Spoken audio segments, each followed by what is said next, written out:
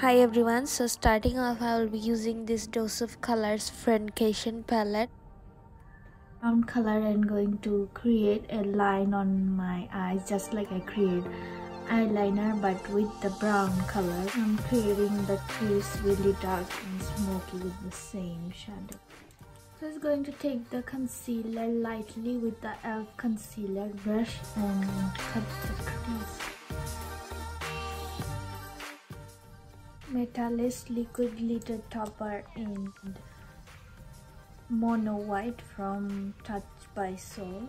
It's really pigmented and very wet, but it dries out, so it looks really get a wet finish to it. Use the same Touch in Soul style black gel eyeliner.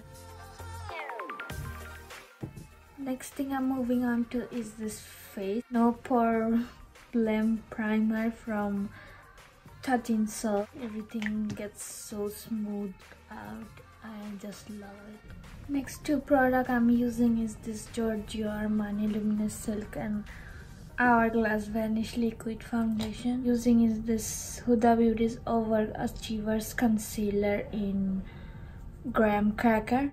Going to blend all this out using this E20 brush from Morphe. Using Huda Beauty's tantour in medium.